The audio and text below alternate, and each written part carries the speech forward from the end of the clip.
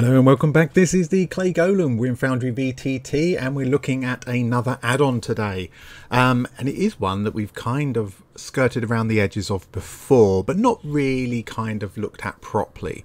And that is Monk's Token Bar. So this is my module list that I've got for our Curse of Strahd adventure. And what I was thinking was, because this is mostly theatre of the mind, or assisted theatre of the mind, however you want to put it, kind of scenario, we're not really using tokens on screen. So let me just close this. So Monk's Token Bar, that's the one it is. Yeah, we're not really using tokens on screen here.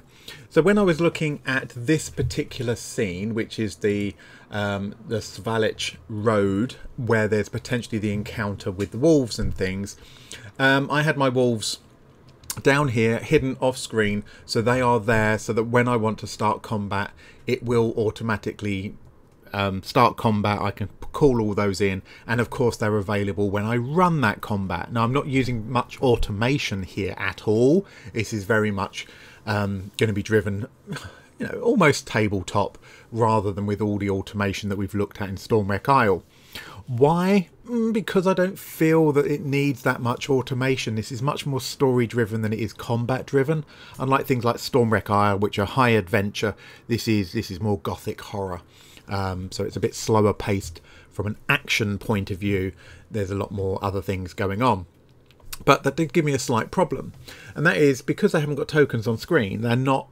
Yeah, of course they can see it in the actor tab. You know, they've got their members of their party there. Of course they can drop it down into their little bar.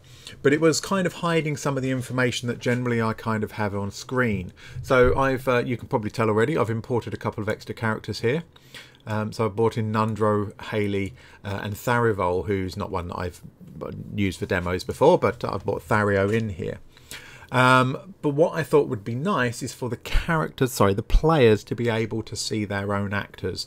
And that's what we're looking at. So if you're not already aware of what Monk's Token Bar does, if you look at the bottom of the screen down where my mouse is wiggling about, you will see I've got a little pop-up here which has indeed, it has Haley, Nundro and Tharivol characters down there with their little images, and effectively that replaces a need for a token. So you may have realized that these tokens up on the right hand side now are all invisible.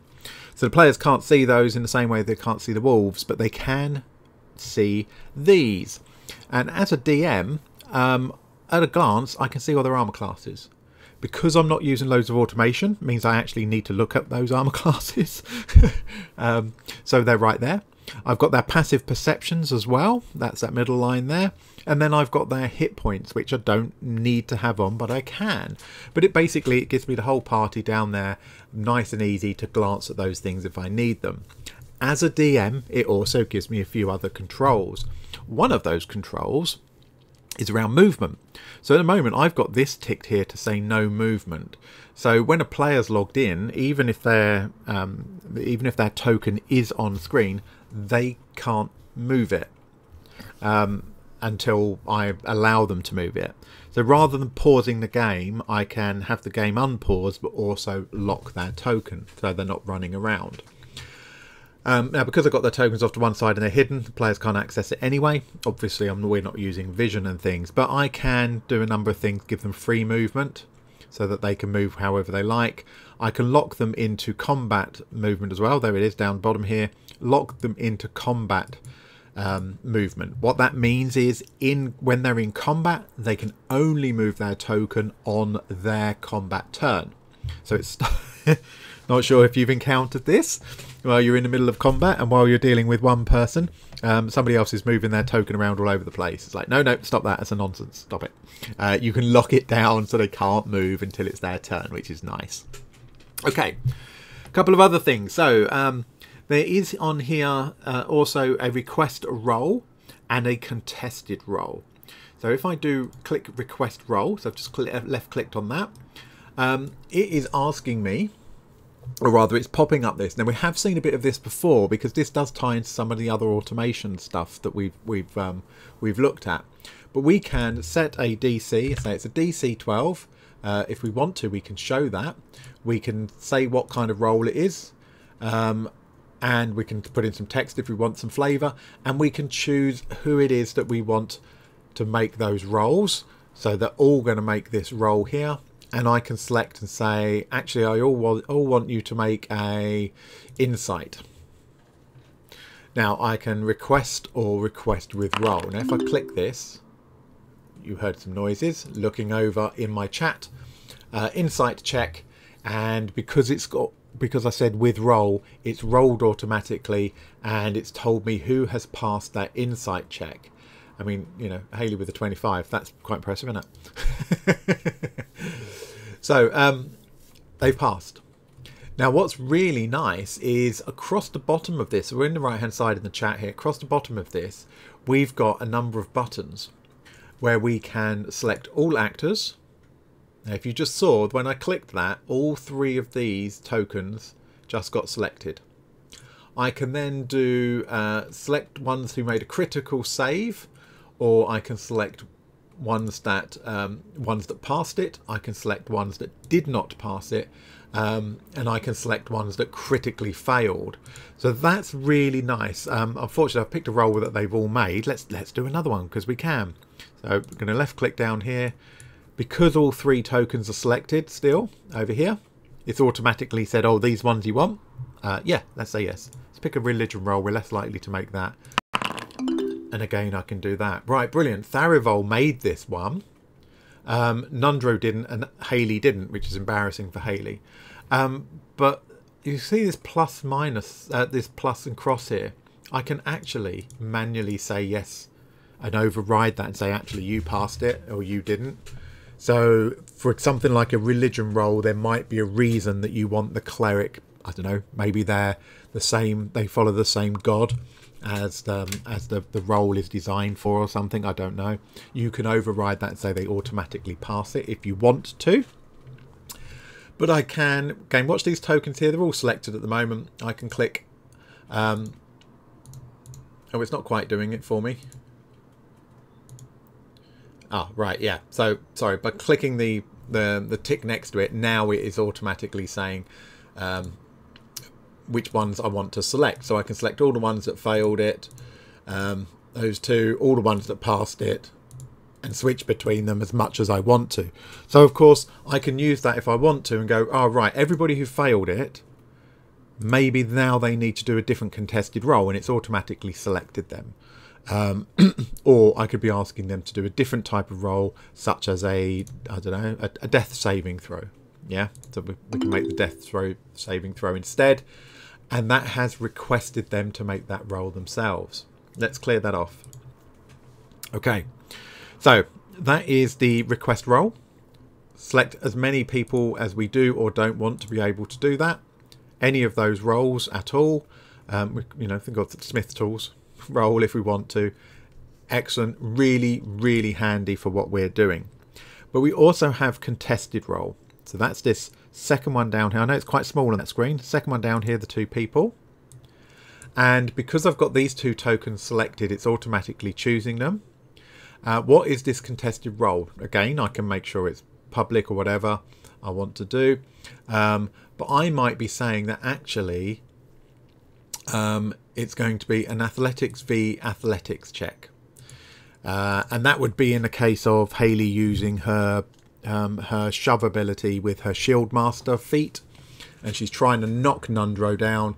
It's a contested athletics check. So again, we know what request with role will roll it automatically. If I just do request, this is the one it brings up here, athletics v athletics, and clicking on that, it will ask them to make their rolls, and they can do that.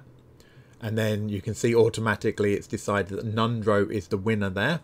And again, I've got these buttons, only select the people who made it, only select the people who failed it, or select everybody involved. And then I can resolve that. So that's a really nice way of quickly resolving those contested things or the dice rolls we need characters to make when we don't have all that automation in. And I think that's great. That's lovely. So those are default.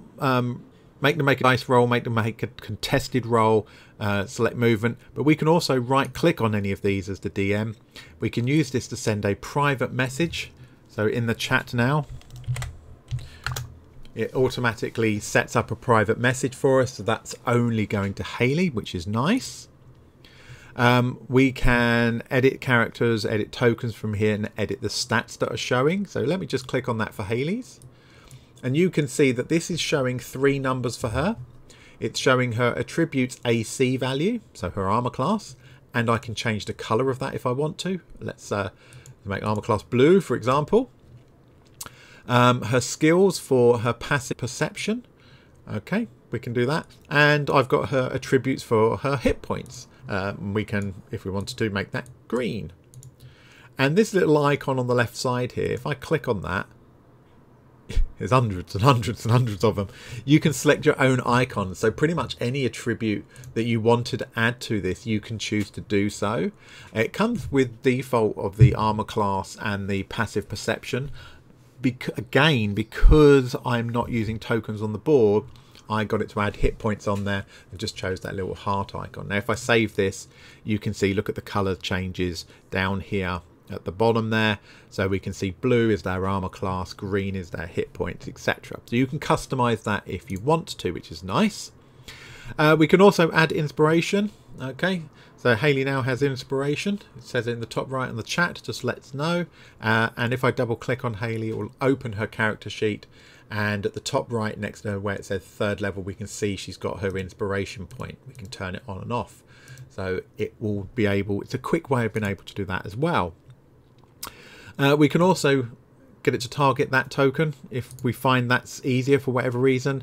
And we can individually set the movement and say, actually, Hayley has free movement, even if everybody else has no movement. So we can do that individually per character if we want to.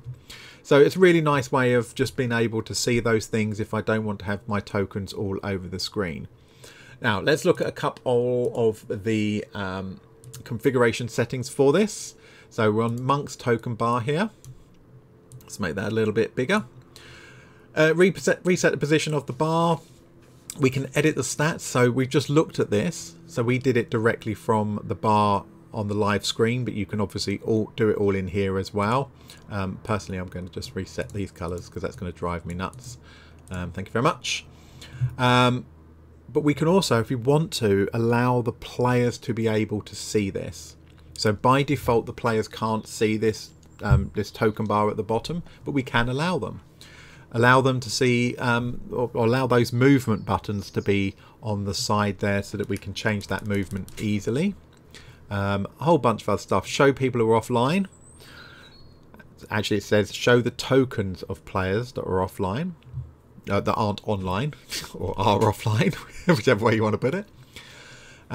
Show the actors even if they've got no token on the current scene. Filter duplicates just so it doesn't accidentally go, hang on a minute, you've got more than one token on here, I'll put you on the bar twice. Minimum player permission, so you can have the token bar so that it will only show things that you have, for example, observer rights to, or your only owner. So if you have it as owner only, your players, for example, will only be able to see their character. But if you want this up so they can see the other characters as well, you can do something like set it to observer, like I have. And that way the players will be able to see the other characters within the party and be able to see those stats. But they're only observer. They can open the character sheet, but they can't mess with it. So that's absolutely fine. We can do that.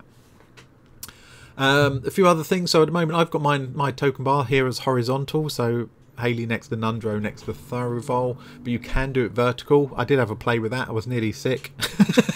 Didn't like it at all, so I got rid of that. Double click action defaults to open the character sheet, but you can have that immediately to request a saving throw. I'm not sure why I would ever use that when the roll thing is right here anyway.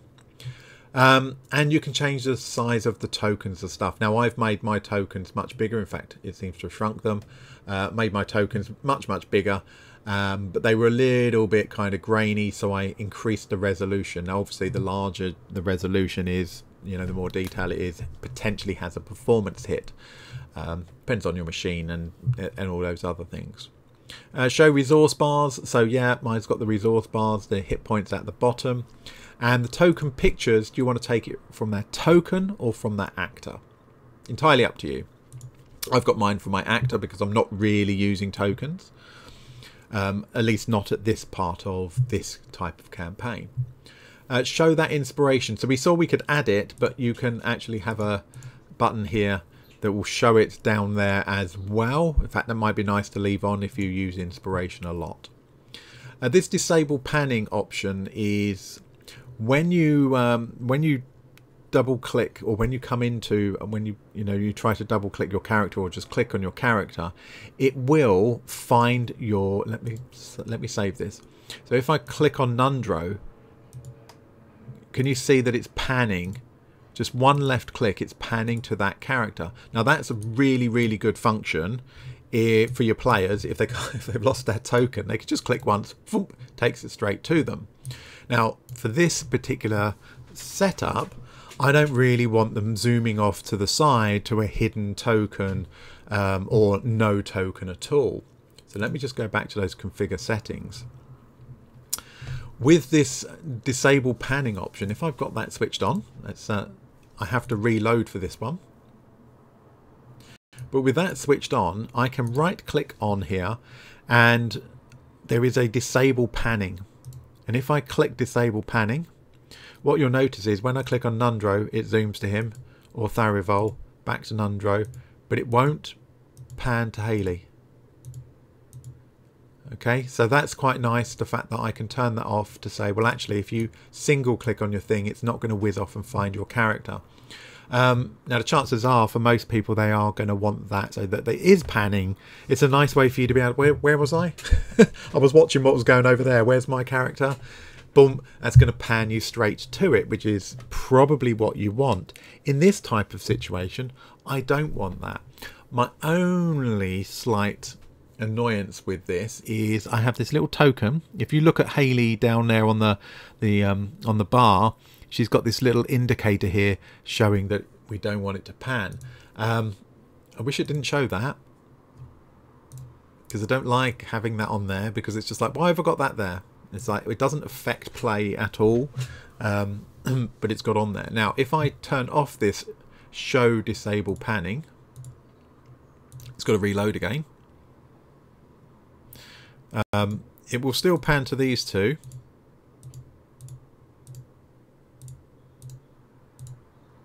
And it won't pan to Haley. So what you can do is turn it on, disable panning, and then turn the option off so it hides that option. The option's still there in the background. The flag of pan or don't pan is still there. But I found that actually I'm finding I'm resetting that every scene, and it was a right faff. So if I just look at another scene, for example, when I was playing with it, notice although they're invisible, I've got all my tokens in the middle here, so that when they pan, at least they're panning to the to the actual scene rather than whizzing off over here somewhere. So I haven't got that working how I want to. And I know what your next question is. It's like, well, why have I got these on here at all? Do I need these on here if I've got them down the bottom? And that was the whole point. Let's get rid of them. Now I've got rid of them, look what's happened at the bottom. Because I haven't got the active tokens on here, it's not even showing Nundro at all. And part of that is because although I have a Haley and I have a Tharivol, and Nundro's not assigned to Nundro. Can you have a Nundro? There we go, there it is, that's better. Just solved one of my little problems. Oh dear. It's not until you try and show somebody else and then you suddenly go, oh hang on a minute, I've been an idiot. So because I haven't got any tokens on here, these still work. And they still show the right stats and things. But that was one of the settings that I had about, let's go back to it, flicking in and out just to keep you guys on your toes, about showing the actors even if they have no token on scene. Yes. but you need to allow player to use, what was the other one? Something about show tokens of players that aren't online. So you can see these are kind of not greyed out, but they're purple, aren't they? Because we haven't got those people online, but I've got them to stay there. Now, in my other window, I am just going to log in as one of those NPCs. Who shall I pick? Let's pick Nundro. Let's log in as Nundro. Okay, so Nundro is now in the game, but it hasn't updated this. So you can see all the way to bottom left here, if you can see Nundro, and he's got a dot in there to show that he is logged in. This is still not, hasn't quite updated. Let's switch to one of the other scenes. And let's switch back again, because sometimes these things, no, it's not quite showing it. That's fine. All right, let's have a look at a couple of these other configurations before I then show you the player version. So token sizes we already looked at. Movement settings, change. There's some interesting things we can do here. Notify the players when we do the movement change. So if I change this, you can see we got that orange pop up there that says it's been changed. It's whether that shows that to players or not. Change movement to combat. So if you, once you hit the once you've got an encounter here and you go start combat, or you do it through the combat carousel, as soon as combat starts, do you want it to automatically flick all of the players into that only move on their turn in combat? Again, for this scenario, I don't need it, but I think that's a really nice one. I really like the fact that it will, no, you're not moving your tokens as soon as combat starts until it's your turn. Allow active combatant NPC to move. Took me a while to understand what that was on about, but if you've got summoned creatures, they're effectively NPCs. So you summon an air elemental. It's effectively an NPC. Can the player move that NPC on their turn? The answer should be yes, or the DM might choose to have control of it. It depends, doesn't it? Some are under the control of the caster, some of them are just summoned and do their own thing. It depends. Allow movement after your turn. So the idea is once you've finished your turn in combat, you can still move your token a bit. So that's about flow of combat. So sometimes it's like, yeah, you've used some of your movement or none of your movement. You end your turn. The DM's moving on to the next person's go, the next initiative round. But that player still gets to finish off their movement if they want to, and just kind of readjust themselves and stuff. So if you find your play is a bit slow, it might help with that. Personally, I don't think I need it. What happens after combat? As soon as you end combat, does it go back to free movement again? Does it go back to or stay on that combat turn, or does it go to no movement? Now, because this is theatre of the mind very much, and I'm not really using tokens, I've got mine as no movement. And show movement button on the combat tracker. I've just got that option on. Okay, a couple of other things after combat. If a player gains a level, will it send a whisper? Do I want to show the XP dialogue? No, I'm doing Curse of Strahd not through XP gain, but through milestones. Hide combatants after encounter. Well, chances are that's what I would want to do, but I'm going to leave that off. NPC sharing, in other words, divide NPC your XP between NPCs, etc. And then options around gold. And there's stuff to do with loot tables here, and some of the request role settings. Now, I've not really looked at the loot table stuff at this point. Again, I don't need to for the way that I'm running Curse of Strahd. But request role settings allow the players to request roles themselves. I'm not sure that I would. They can ask me as the DM, and then I will set up the request role. Don't really want them automatically doing it. There will be somebody who just does it all the time, just because every time they walk into a tavern, they go, "Oh, I'm going to do a charisma roll."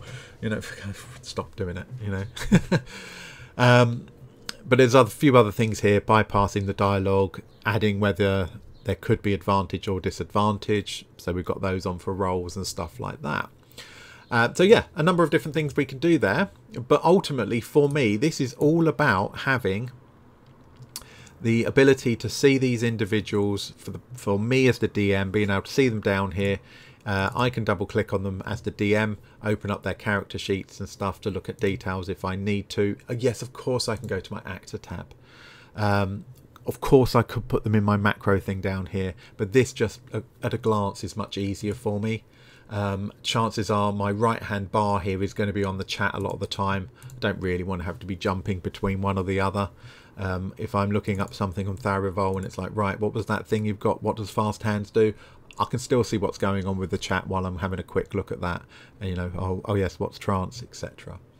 Okay, so for me that makes it a bit easier. Right, okay, let's bring over the player character view here. So as you can see, I'm logged in as the player as Nundro, and I've got my little bar down the bottom. Now I can hide that or pop it out if I want to, and I've got some movement buttons.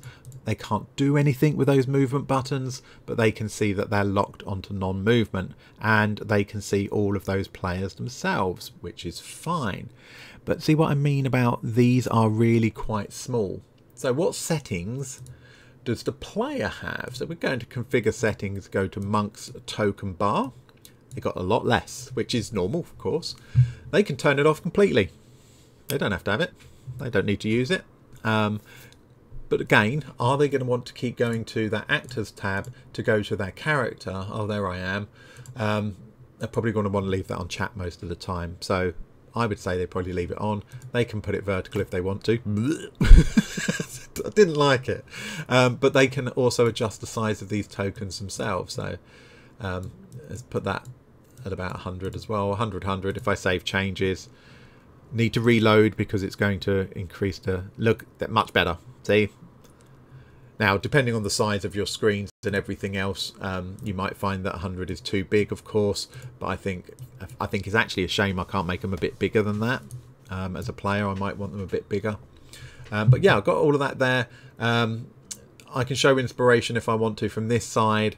I can change the request roll noise if I want to, because we know how fun that is. And whether they want to bypass that dialogue. So they haven't got a lot of options, but they have got a couple of options if they want it. And of course, again, they can just hide the whole thing if they want to do that as well. So from a player's point of view, they can see the party, then none of the scene is getting clogged up with tokens or anything like that. They can see what they need to see. They can access what they need to access. They don't ever have to click off of chat. If it goes into combat, that's all going to be dealt with kind of through the chat and requesting dice rolls. So actually I will be asking them much more readily to be opening their character sheets and using their things directly out of here. It's like, yes, I am going to make that dagger attack. Yeah, I'm going to do it this way. Oh, yes, brilliant. Okay, that hits. Do your damage. Right, I've got to roll my damage. Yeah, right, 1 point of damage. Nice one, Nundro, you muppet. Doesn't know which way to hold a dagger. But yeah, that's how I'm going to do my combat. It's much more traditional, much less automation. But I've got everything I need. You see, back here, you know, that's okay. I don't mind going, oh, yep, okay, so you're now on 10 health. Yep, brilliant. It's not that difficult to do. And again, because it's not going to be huge battles with lots and lots of people, I don't need to do lots of automation. Anyway, have I prattled on enough? Yes. Are you used to me prattling on? Yes, you are. Okay, brilliant. Thank you very much, guys. I appreciate you watching. Obviously, leave a thumbs up, leave some kind of comment. Don't mind what it is, emoji or anything like that, or everything helps. And of course, if you're not a subscriber, please do. It's very much appreciated. It really, really does help this channel kind of take off. We're heading towards 500 subs. That's our big landmark we want to hit first. That changes quite a lot of things and encourages me to continue doing this, develop further, and keep providing you interesting, hopefully useful videos to keep you going. Cheers, everyone. You take care.